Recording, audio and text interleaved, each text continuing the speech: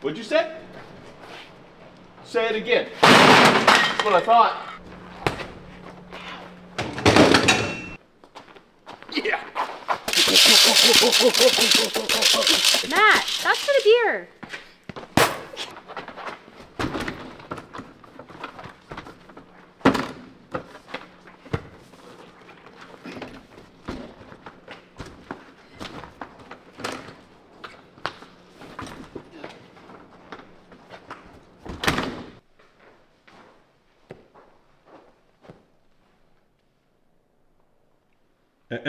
What? No, I wasn't gonna do anything. I was just gonna pet him. Listen up! This weekend something major is happening. One of boxing's biggest superstars is heading to the ring and he's gonna put his belt on the line. Canelo versus Charlo is one of the biggest fights of the entire year, so you know how to partner up with DraftKings to bring you some sweet deals. That's right, anyone who bets just $5 on this weekend's fights, boom, instantly you get $200 in bonus bets. Now, if sports betting is still not available in your state, no worries, you can still join in on all the excitement using DraftKings Daily Fantasy, where you can snag huge cash prizes. Be sure to check out all the ways that DraftKings is making this weekend's event even more epic with live odds, fight props, and more. Download the DraftKings Sportsbook app now. New customers who use my promo code OFFTHERANCH and bet just $5 on any wager will get $200 in bonus bets instantly. That's promo code OFFTHERANCH only at DraftKings. The crown is yours.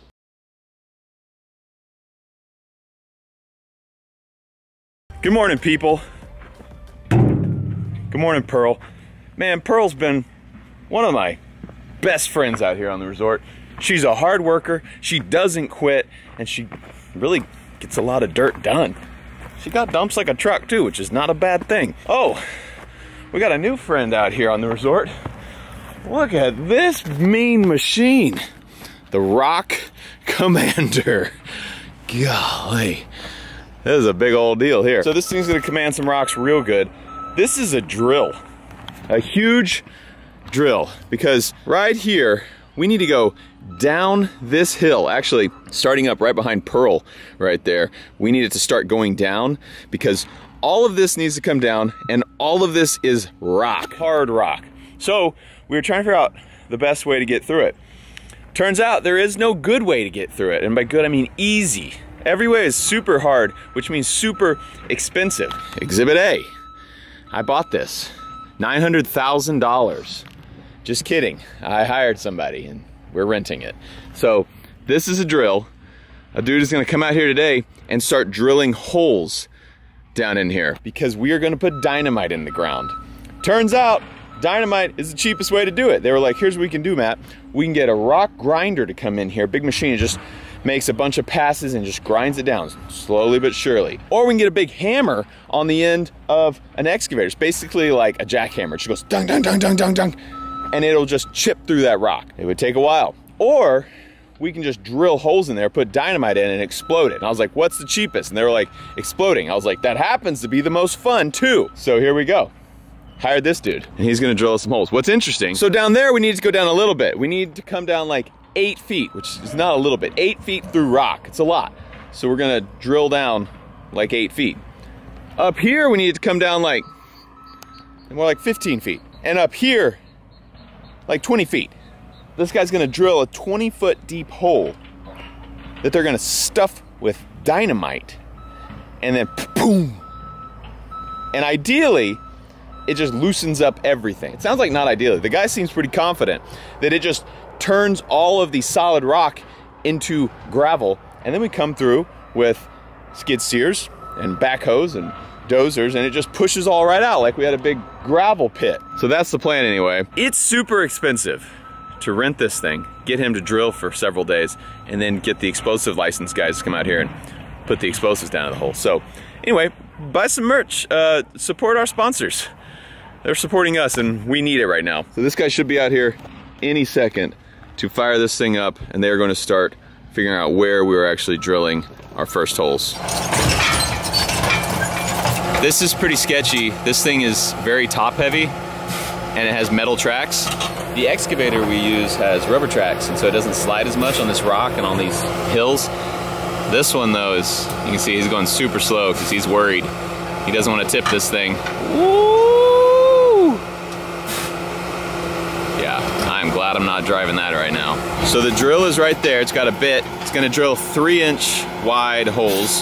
This thing is a dust collector, so it actually like vacuums the dust all the way up and drops it back there just to get it out of the way. And then it'll just drill and has a hammer up there. So it just hammer drills through the rock as it goes down. So you can see those pink dots on the ground. That's actually their markings where they're gonna actually drill. They put those holes like 6 to 8 feet apart. There's actually some more you may be able to see right there on the dirt, but they've put holes, they measured all out and put all the holes all the way across on that first pass. They're gonna drill all those holes. They come up here, they drill holes here. They're gonna come up here, drill holes here, and they'll blow like everything from there to there on the first set. It's gonna take several days to get all this done, but I'm excited to see it. I've never seen anything like this. They showed me some videos of past ones they've done. This should be pretty cool. I mean, this doesn't look that hard. I feel like I gotta get a hammer and a chisel. I can get through that, no problem. I don't know why we need to get this big machine. People just aren't as tough these days.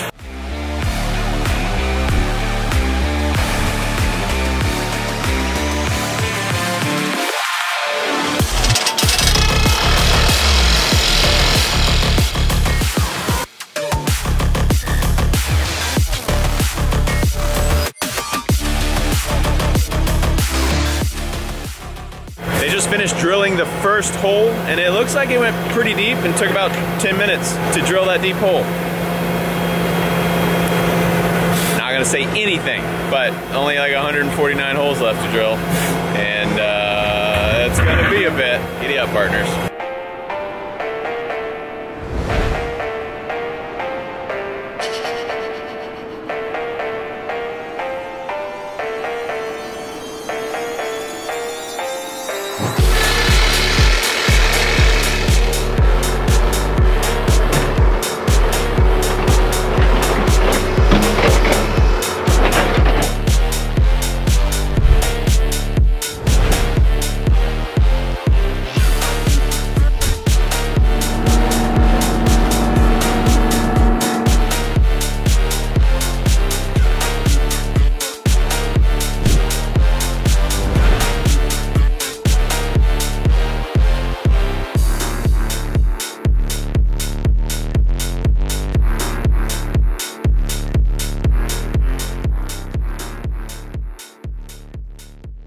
All of these little like ant bed looking things are from drilling. So you can see we have a bunch of holes like that I can't see the bottom of. It goes very deep. A lot of these like little piles are just from where the dust was pulled out and put in a pile. But yeah, I mean, you can see that's just a straight up hole. That's a hole, that's a hole, that's a hole.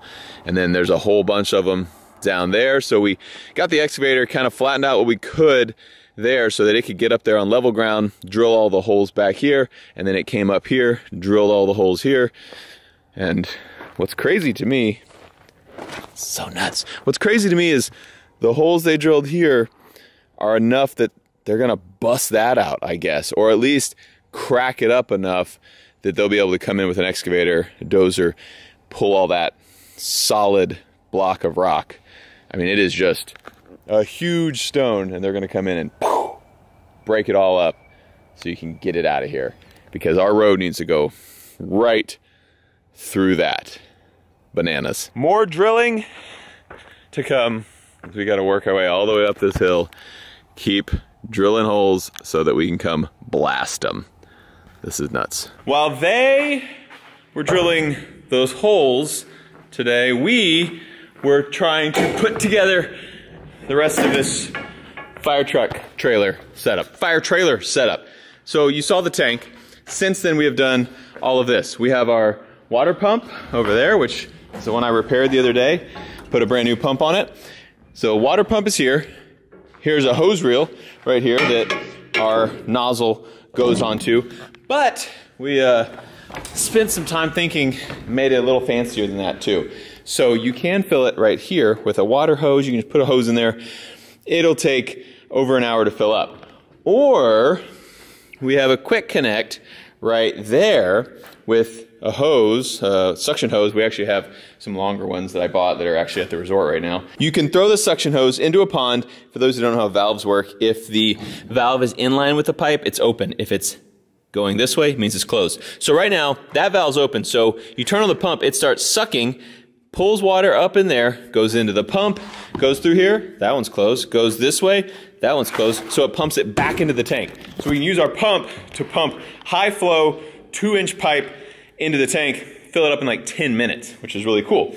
Okay, now our tank's full, now what? You close this, you open, oh, one hand is hard, which way does it go? There, open that one. So now, when this pump is running, the water in here is still running the same way, but now it comes out of the tank. We don't need to go back in the tank, so that's closed. So now it comes out of the tank here, and you can pick this way or this way.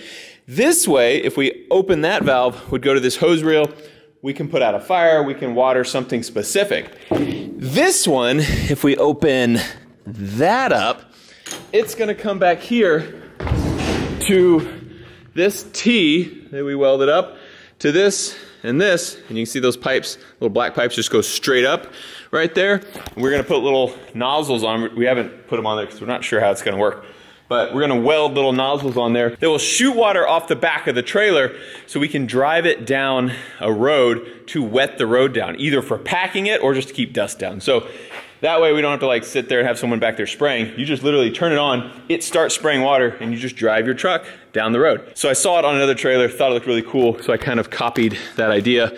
We just gotta put our nozzles on here. It's gonna be great. So I'm gonna get this thing strapped down, and we're gonna head out to the resort, and they are gonna start blasting ASAP. I'm really happy with the way this turned out. Will it work as good as it looks? We'll find out.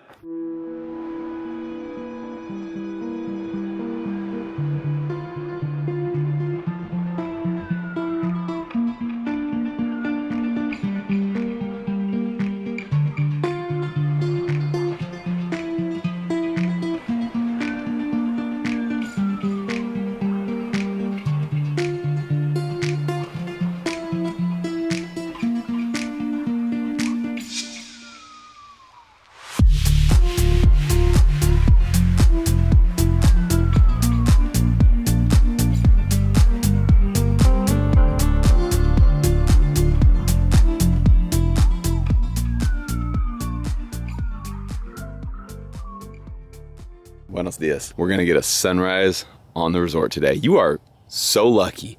And I made it here with the new trailer behind this beauty first gen. So my morning's going pretty stellar so far. Got a nice cool drive with the windows down because we don't have an air conditioner, but this thing doesn't need an air conditioner. It's cool all the time. The explosive boys are here, and they have a big old truck with a tank on the back, which I think is full of all the fertilizer explosives. This is gonna be a good day. I actually think it's gonna be kind of underwhelming because the explosion is gonna happen underground, and I've seen like buildings explode and trees explode and things like that. This is just kind of raise the dirt up a little bit, but I don't know, it might be cool. We're gonna find out together. Also, I was calling it dynamite earlier in the video because I thought it was dynamite, but I think it is like some kind of fertilizer. So I paid for dynamite, and they are not gonna deliver. Ask him how much of this stuff goes in each hole. These things are 14 feet deep. He said about a whole bucket, whole 5-gallon bucket of that stuff. That is a crazy amount, which is what you need to blow up rock. But we've got like 75 holes, which means 75 buckets of this stuff, all going off at one time. All right, I'm gonna get back to carrying.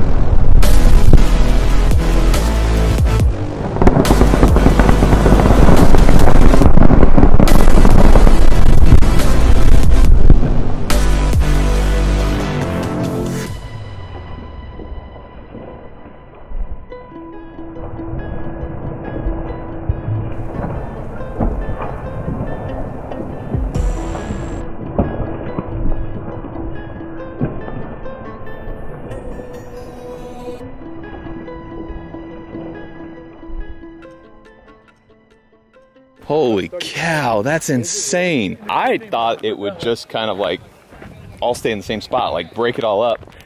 Geez, yeah, that's why you can't dig through that. Solid rock. What's even crazier though is my GoPro is still here. This is our second GoPro. Man, there was like a 6-foot drop here before, now there's like a 25-foot drop. Still recording. Holy cow, that's cool. So now we can get machines in here to start coming and digging that out. Look at, I mean, there's some huge rocks in there. This is nuts. There's some det cord right there. Oh, there's a bunch of det cord. You can see it all. I wonder if that stuff didn't explode or if that's what it looks like after it burns through. I feel like it would. That probably just didn't burn through. Dude, this is wild. What I didn't realize, I mean, I didn't know it was gonna dig such a huge trench here. I thought it would just kind of break it all up and it would just be cracked and we'd have to dig it all out. I definitely didn't realize it would pile it. That's 10 to 15 feet taller than it was before. It moved it all out of this and put it there. Rocks did not come this way. They all went that way, which is by design. That's the way they planned it because that's the safe way, that's the downhill way. We were all on that side. So rocks all just pushed that way. They basically cracked the mountain and just pushed it all that way. And now we can come in from the downside of the road with an excavator and Pearl and just start loading it up and taking it off. And we'll use all this material for our berms on the other part of the property. And then they'll bring that drilling rig back in here and they'll start working their way further up the road because we still need to knock all of this out because it's all rock too.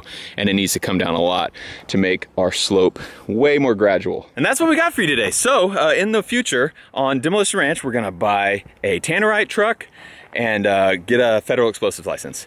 And life's gonna be amazing. It's gonna be so good. Thank you guys for watching. More blasting to come on a future episode as we work our way up this hill, but we're gonna go ahead and end it here today. Thanks for watching Renovating an Abandoned Resort. I love you, and I'll see you next time.